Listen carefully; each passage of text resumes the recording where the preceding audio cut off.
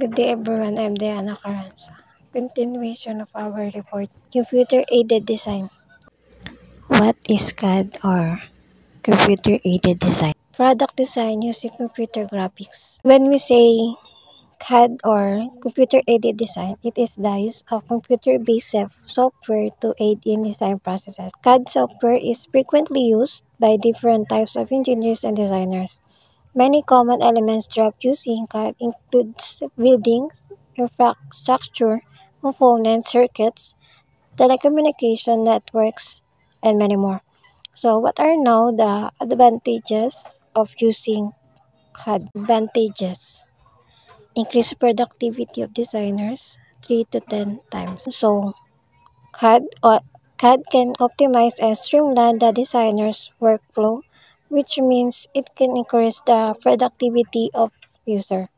For example, engineers were drafting a blueprint but through CAD design tools, their project become easier and quicker because this process could easily take days to complete.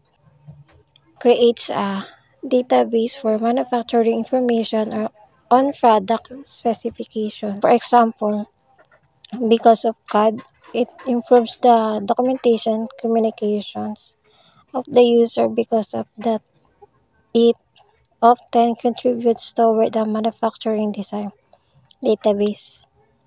CAD software outputs come in the form of electronic files which are then used accordingly for manufacturing processes. Provides possibility of engineering and cost analysis on proposed designs. Because also of CAD, engineers and other designers can have lower production costs for designs, which is beneficial to the user.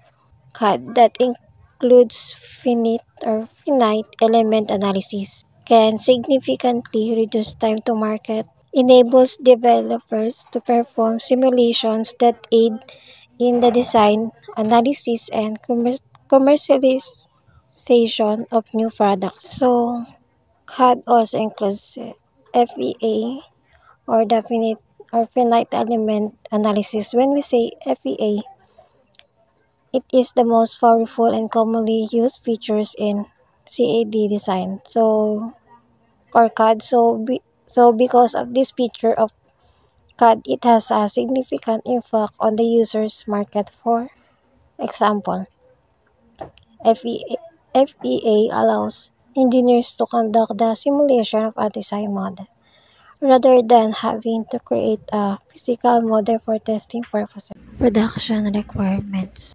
Designers must take into account production capability, equipment. So, what is now the production requirements? In able to get a quality production, the designers should also have capabilities or equipments to do it so. Skills. The first requirements are skill because in order to produce a quality work, you should have skill in doing it. You know what are you know what you are doing. For example, your role focuses on the use of software and automation process for drafting, and your technical skills are highly important to perform the production with quality and efficiency. Types of materials and schedules. The types of material are also important because in producing high quality, we should also consider the materials we are using so that customer will be satisfied in the product that they are using. For example, designer must able to know what type of materials is needed to do the production that they are doing. Technologies. Lastly, technologies, it is important because it our modern world technologies helps the designer to make their work easier and efficient. They should consider as well what kind of technologies is appropriate in the work or design that they will do. Next is the manufacturability. Manufacturability is a fabrication and or assembly. It has important implication for cost, productivity, quality. As we all know, manufacturability is also important in the product design because it has a significant impact on the product's cost, productivity, and quality of the product. In choosing the best manufacturer, it will help the product to be more market marketable in the marketplace. If you have good manufacturer, even if your product has a high cost, people will still buy it because of its quality and because of its productivity of your product continues. We now go on the DFM and DFA. DFM and DFA. First is the DFM or the design for manufacturing. The designing of products that are compatible with an organization abilities. So when we say DFM, it is the process of creating items, parts, or components that are simple to manufacture in order to produce them more cheaply but with higher quality. This is accomplished by streamlining, improving, and perfecting the product design. For example, the company wants to manufacture a bag in a cheaper price to so the role of DMM, they will design a bag which has a process which is simpler to do but high quality. In that case, buyers will encourage to buy the design because of its of cheap price. Design for assembly or DFA. Design that focuses on reducing the number of parts in a product and on assembly methods and sequence. While the DFA, it reduces the quantity of parts and assembly steps needed, which simplifies the structure of the final product, wherein the goal is to increase productivity by making the production process simpler, quicker, and more reliable. Same example with DFM, but in DFA, it will now reduce the quantity of the identified parts of the products to have a more fast of productivity. Next is the component commonality. Component commonality.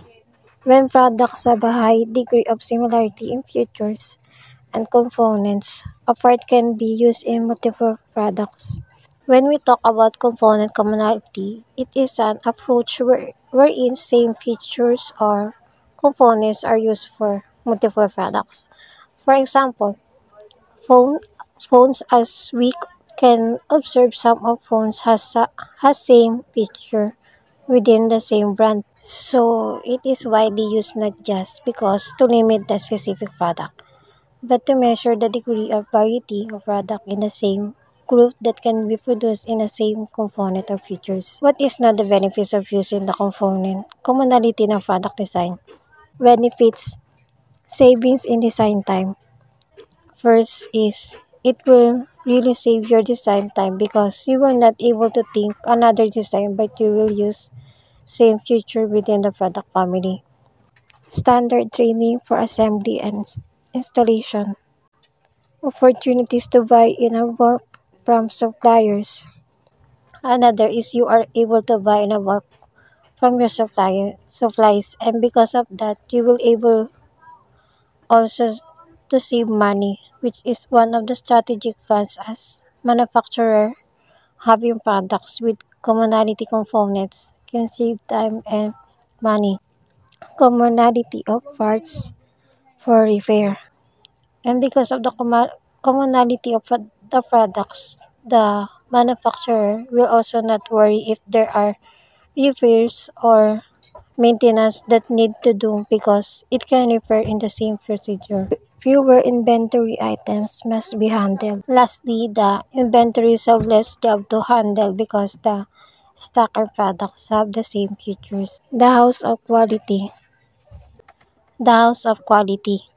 So When we say house of quality, it is a product planning matrix that is created to demonstrate the direct relationship between consumer requirements and the strategies and tactics businesses might employ to meet those requirements. As you can see in the presentation, in every shift, the customers and designer should able to identify what is given or what is their target on the design that the designer will make. For example, the customer requirements, he or she may indicate here that she wants high degree of compatibility, is operation, and anything else in her desire design for his product. While in the part of the design requirements, the designer may able to suggest what design can be compatible or the customer can also decide on what she thinks she wants, wherein HOQ is considered the primary tool used during quality function deployment to help facilitate group decision making. The House of Quality sequence. As you can see in the presentation, the House of Quality of sequence wants to show the process or the step by step on how the designer will able to accomplish the design that his customer wants. It is one of the way on how to know what the customer wants, because in this way product will be designed through customer desires and taste. Kano model. To better understand what is Kano model, it is a method of prioritizing the degree to which features on a product roadmap will likely satisfy customers. More so one of the various prioritization frameworks for helping product teams select initiatives is the Kano model. For example, it can assist teams in identifying the features that will please and even excite customers. Product managers frequently categorize prospective new features using the Kano model to prioritize them. These future categories can include both those that might let customers down and those that are more likely to delight or even fulfill them. Basic quality refers to customer requirements that have only limited effect on customer satisfaction. If present, but lead to dissatisfaction if absent. If we are customers, of course, we want products that is quality. So in Kano model, it is one of the customers' requirements to satisfy their desire to buy the product. It is a basic level quality that customers from the product will have. If customer will not able to see or observe it, it will lead to dissatisfaction on the product. Performance quality refers to customer requirements that generate satisfaction or dissatisfaction in proportion to their level of functionality and appeal. Performance quality, basic quality is insufficient to ensure client satisfaction. The expectation that customers specifically consider are shown by the expected quality. Customers will become unsatisfied if their quality expectations are not met. According to the model, unsatisfaction rises as more expectations are realized. Excitement quality refers to a feature or attribute that was unexpected by the customer and causes excitement. Excitement quality. This is the effect of the innovation of the designer. Exciting quality represents the unexpected quality items. It is what is the customer receives more than they expected. Service design definitions. Service. Something that is done to or for a customer. When we say service, it is an act that we do to our customer. Example, a waiter is serving the meal of the customer. It is one of example that a service can do. Service delivery system. The facilities, processes, and skills needed to provide a service. Service delivery system.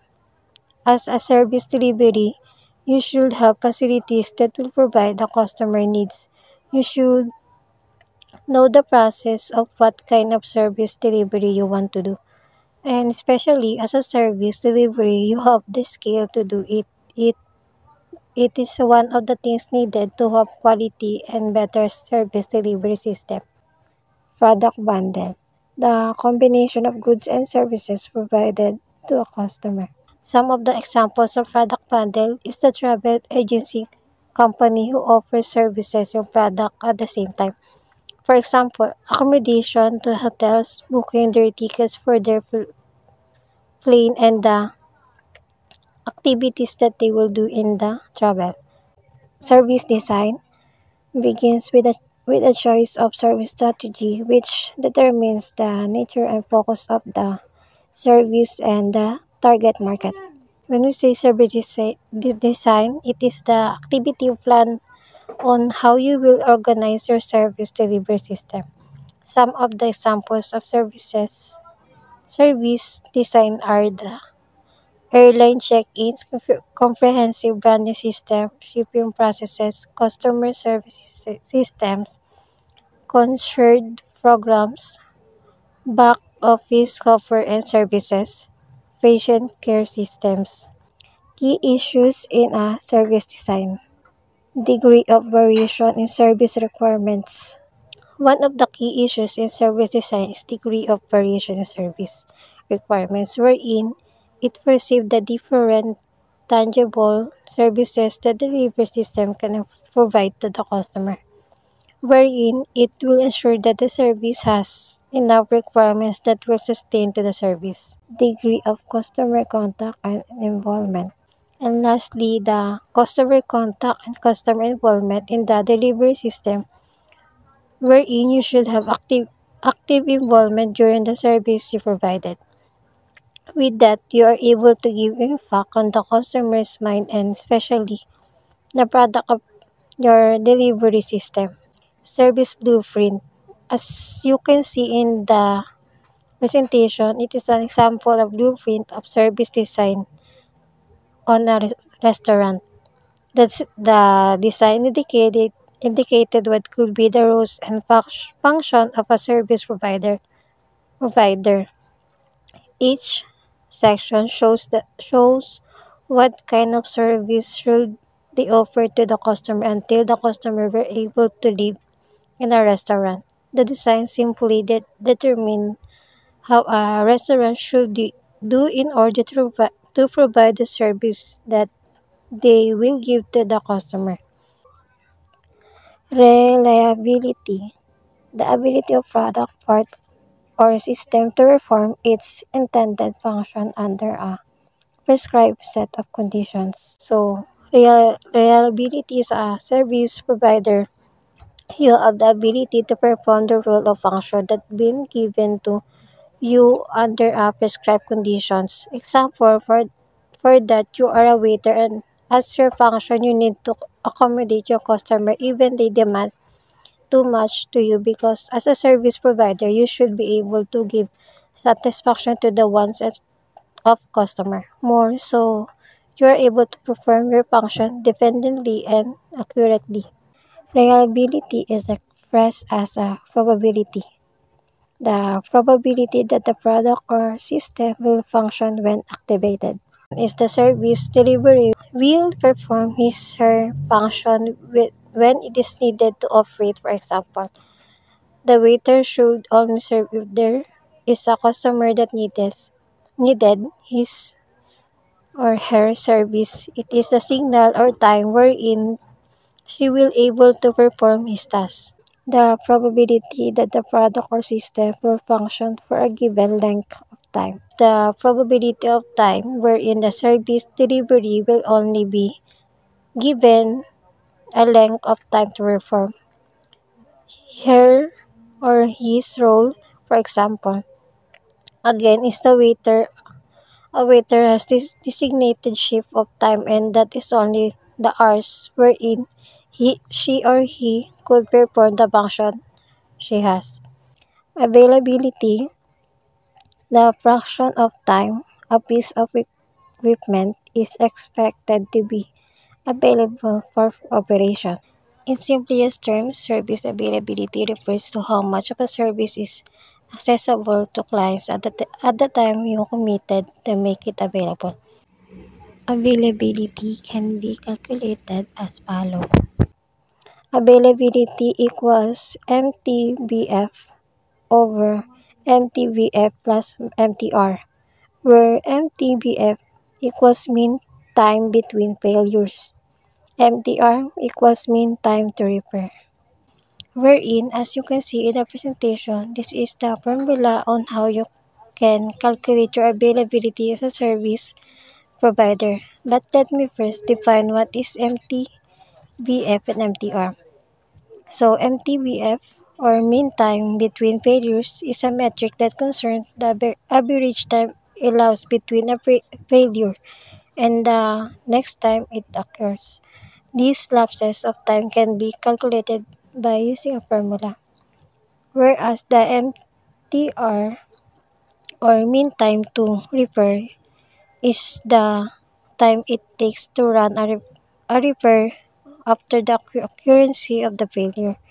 That is, it is the time spent during the intervention in a given process. So, this is how we calculate MTBF and MTR. In MTBF, for example, a system should operate correctly for 9 hours during this period. 4 failures occurred. Adding to all failures, we have 60 minutes or 1 hour. Calculating the MTBF, we would have MTBF equals 9 minus 1 divided by 4 equals 2 hours. This index reveals that a failure in the system occurs every 2 hours, leaving it unavailable and generating losses to the company. The opportunity to spot this index allows you to plan strategies to reduce this time. While in the MTR, using the same sample, we come to the MTR by using the following formula. MTR equals 60 minutes divided by 4 failures equals 15 minutes. Above, we have the average time of each downtime. Therefore, the company knows that every 2 hours, the system will be available for 15 minutes. Being aware of our limitations is the first step to eliminate them. Then, we now use the uptime calculation.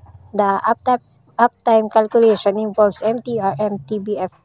We can get to that uptime of a system. For instance, using these two KPIs, which is the uptime being the available time of your service. So this is now the formula on how you can calculate MTBF and MTR uptime equals MTBF divided by MTBF plus MTR. So that's all. Thank you.